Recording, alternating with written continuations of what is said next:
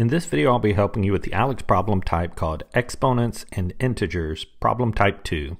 We're asked to evaluate two expressions, and starting with the first, we have a negative 6 cubed. And to evaluate this, we would first note that the negative is outside of the parentheses, so I'll just bring that down.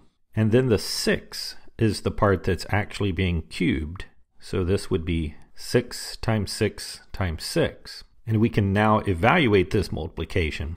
Again, bringing down the negative, we would multiply 6 times 6 times 6, which would give us a 216, or 36 times 6. And here our solution is negative, as we were just bringing it down after doing the multiplication.